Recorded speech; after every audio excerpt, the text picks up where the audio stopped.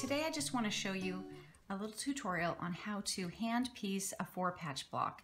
And here we have four patch blocks sewn together to make a 16 patch.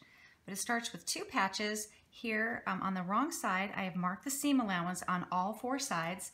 I like to use something like this Perfect Piecer, which has a really nice 1/4 inch line to mark. It even has these little holes. If you don't want to mark the whole line, you can use a pencil and just create some dots on your patch and sew dot to dot, dot to dot. But I like to mark all the sides on the wrong side at the beginning of the project so that I don't really have to worry about anything like that after I've prepped. So you start with the 2 pieces. I kind of like to sew on the lighter side if possible. I'm going to put them together like this. I'm going to grab a pin and I'm just going to pin the end of the stitching line, and I want my pin to come up right in that corner that I'm going to aim for. My goodness, at the end of the stitching line, okay? This is pretty short, it's a pretty small patch, so I'm not gonna pin anything else. I'm gonna grab my thimble, which I like to wear in the middle finger of my right hand. I am right-handed, and I have a needle and thread. Oh, this one is not knotted, so I'm going to quickly do a little quilter's knot. Pull that through. Okay, then we're ready to go.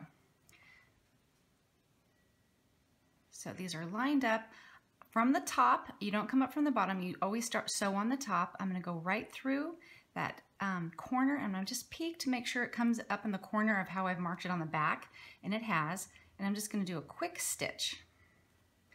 Okay, so that knot ends up on the top. Okay, and now I'm going to do a little back stitch, and as soon as my needle goes through, this index finger is going to go to the back of the work, and I'm just going to do a little running stitch right on top of that line, which makes it really easy because it's really just sewing straight on the line. Okay, and I'm going to, after you get, however many stitches you feel comfortable with, pull the needle through and just do a little smooth, and then back stitch a little bit for strength. And again, this finger goes to the back, and this is pretty steady. This hand is doing all the work. It is moving the fabric up and down. That needle does just barely prick this finger. I don't like to wear a thimble because I like to feel it, because as soon as I can feel that needle touch, I know it needs to come right back up. So you just do this little rocking motion back and forth. Again, I'll just come straight up.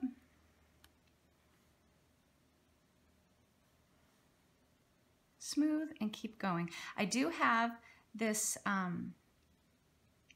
thimble, my thread's getting short there, sort of with some pressure against the thimble. The needle has got some pressure. I've got a little leverage, and this is giving me a little tension.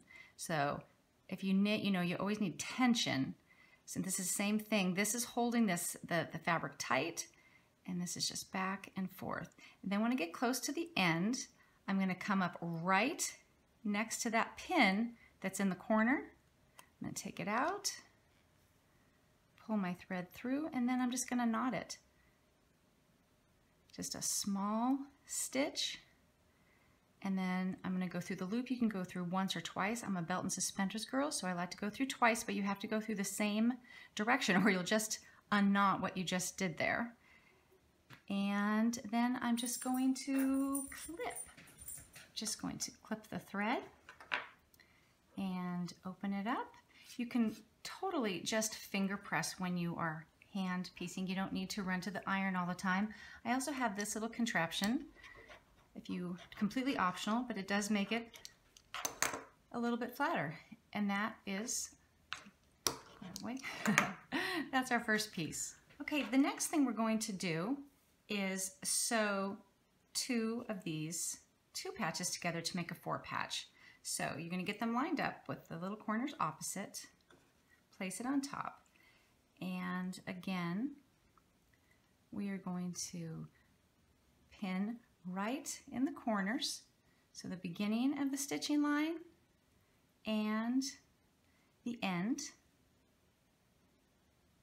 Come right up, right in that corner.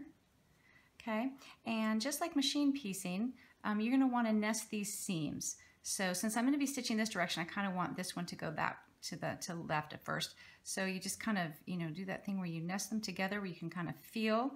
And I often take a little peek to make sure that they look good.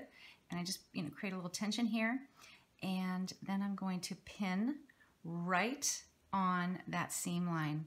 And I'm going to come up right at the beginning of the seam allowance. And that's all I really need to do here.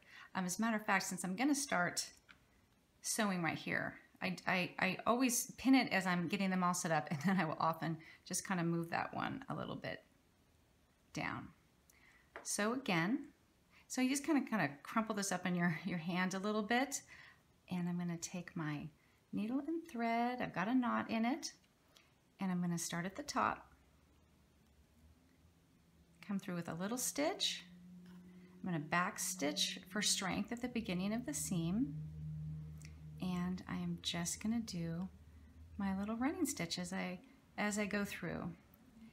And as I've mentioned before, things like needle length is very personal. I tend to like needles that are a little bit longer. A lot of people like needles that are a little bit shorter, so they can really be leveraged to the side of this thimble.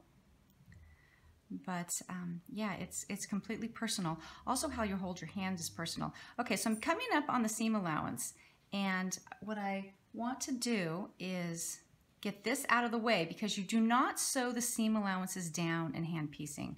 So I'm going to just kind of use my fingers to get that away, so there's a bunch of fabric all bulked up right there. So I'm headed towards that corner. Okay, I'm going to come up and start over, so I'm in a good position to start that corner. Pull those all away, back stitch, and then I'm going to come up.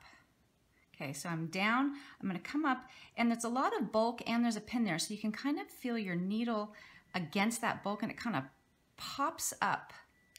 You can hear it kind of snap, and it just came up right there. And at this point, I'm going to take that pin out, and I'm going to give it another little stitch for strength right at the seam intersection. And again, you can kind of hear it just, it kind of pops up. Okay, so that's good and strong there. So now I'm going to loosen them up, and I'm going to go right through where you've marked that corner, and I'm going to come right through the fabric right in the next corner. And then I'm going to do the same thing. I'm going to push them all the other way, and I'm going to feel with my needle right where that bulk is, and I'm going to come right up against it and sew another stitch. Oh, I just came undone, so let me rethread that. Okay, I am rethreaded, and again, I'm just going to backstitch a little bit and continue running right along the stitching line. Just however many stitches feels comfortable to you. Sometimes this thread gets a little caught. You just have to untangle it.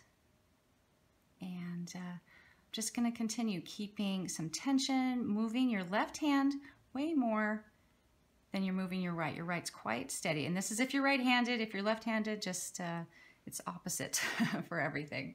And here I'm coming up on the end of the stitching line.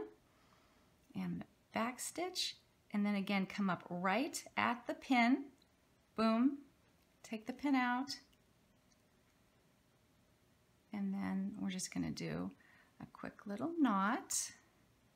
Go 1, 2. I love having these little snips.